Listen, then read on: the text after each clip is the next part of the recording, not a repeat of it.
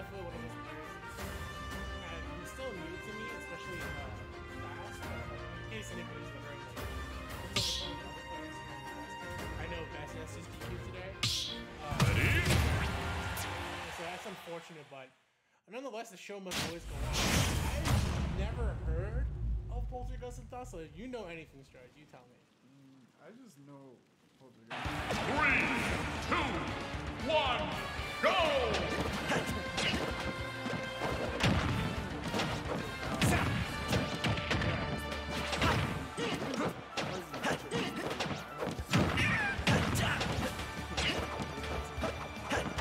Definitely one of the things that I'm somewhat still a little bit unfamiliar with. It's just because I know that like Yoshi Nair sticks out, like it's a really good move to stop Fox's recovery. Yoshi up air is a whole different train wreck because that's already a dead Fox. Yeah, Fox is just super light too, so yeah, he's really gonna get blown up by a lot of these Yoshi moves. They're just incredibly strong. In general, like even heavy carries can die pretty early to Yoshi.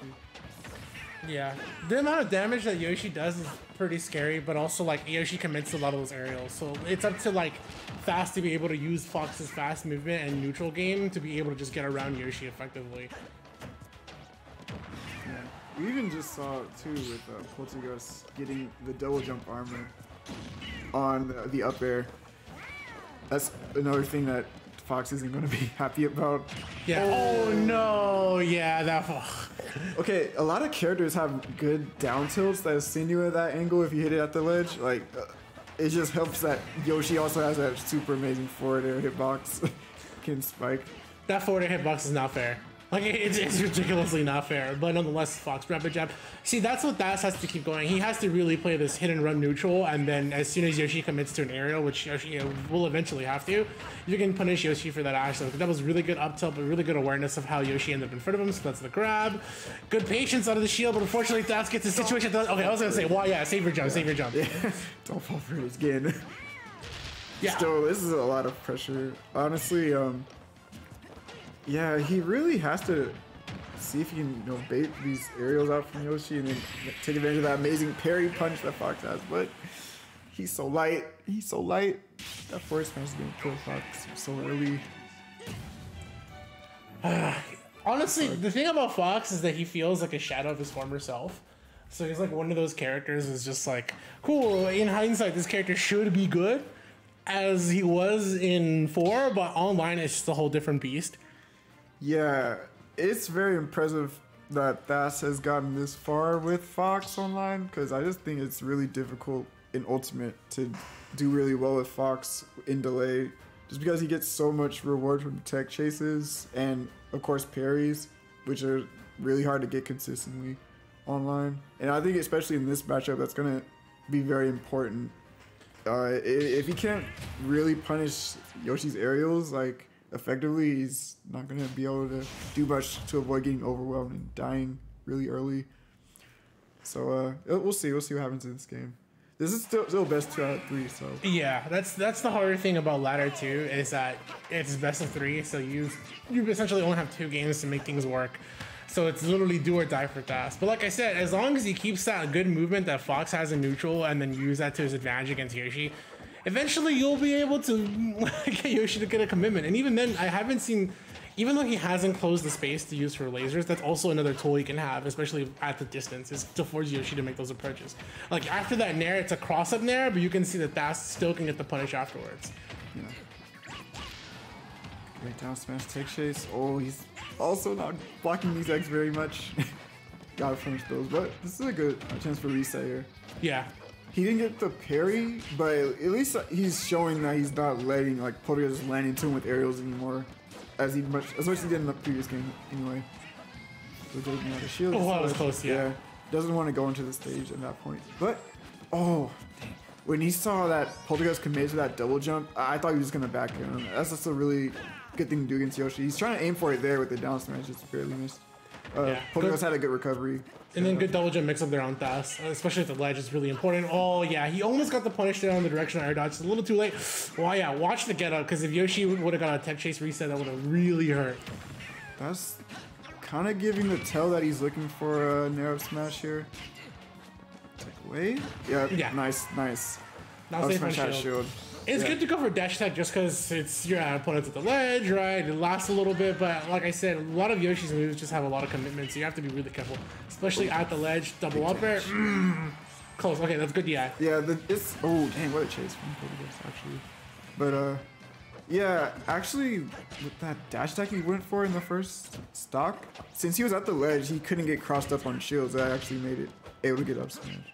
Yeah. Maybe he can set up that situation again. Up smash out of shield in general would really be good for Thass here. Okay, is he gonna drift? Okay, nice mix up on the landing. It looked like he was gonna drift to the other platform, but he did the direction too. Down air, okay, gets the jab here. Poltergust trying to, yeah, that's good for Poltergust because he's always trying to amount for the only recovery options Fox has, and then just stomp him out with that. That's what we talked about earlier. It's like Yoshi Nair is so good for catching like Fox Illusion, Fox Fire, so it's really difficult for Fox to recover sometimes. Good patience after the Nair though. Still, like, you want to take your time to slowly come back towards center stage and get stage control. Oh, nice. Not enough though. Yeah, but great poke with the down air. Nice spacing here for Thass, but there's that command grab. What's he gonna mash out with? Oh, okay, the illusion. Not a bad choice. Yeah, because he still gets, he gets stage control back again to Nair. Yeah, waits for it. Oh, no, okay. Yeah, it's a... If they're not ready to punish it, you can do that illusion on shield. Yeah. But Fox too light. Even the weak Nair is enough to kill that. Yeah, and that's the thing too. That Nair is so good. It's just the lasting hitbox that can punish Fox Illusion, Fox Fire. So it makes that's what we saw Thass go for that jump. It makes him really consider, like, should I immediately go for the recovery or do I just follow the jump first? So you have to give him credit there. So far, Thass has been doing an excellent job. 34-11, but you know, he's brought this closer than last game. Very patient play in this game too from Thass. I think he's really helping him out. Oh, that was good. And he double jumps again for the mix-up on the shield. Just good awareness there. Trying to open up Poltergust. Double jump again. Yeah, easy mix-ups anybody can do at home, man. It's like cooking at home. He's only use a double jump mix as much as possible. Side B to get to the other side. No back air. Thass is looking for this opportunity. Gets the Nair to the down air. Nice. And good finish damage, yeah. He's not overcommitting very much either. I like that retreating Nair. He's not able to get like a... Oh, never mind. There it is. I was going to say, he's not able to get an up smash from that, but he found the opening anyway. Okay, that was a much better game too.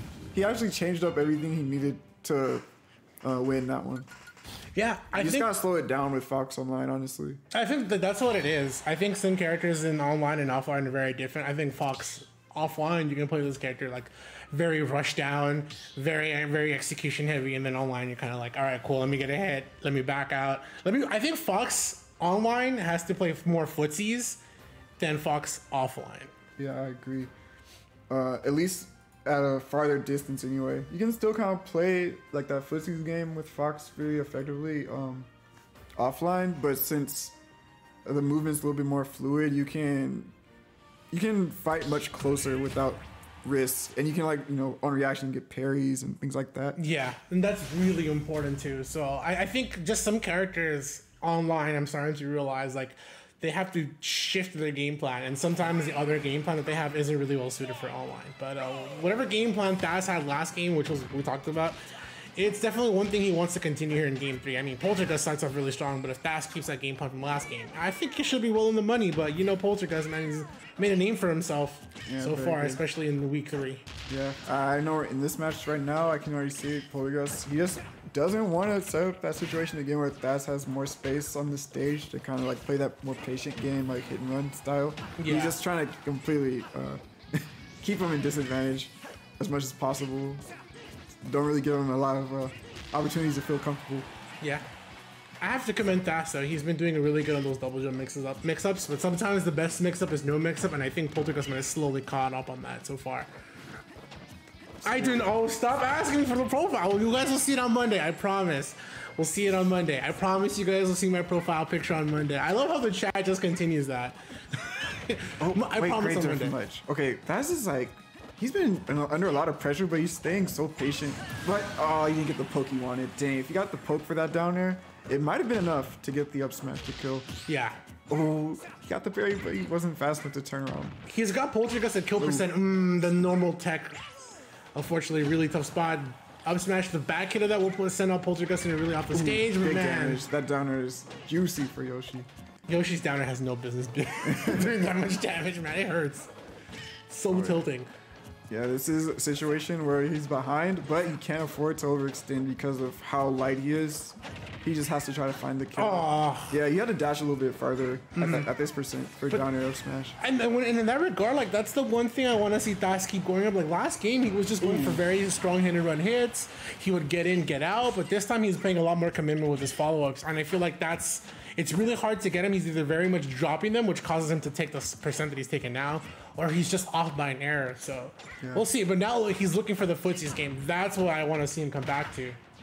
Yeah, again, he's playing pretty good when he's close to dying because he just recognizes how strong and Yoshi is, how light his character is.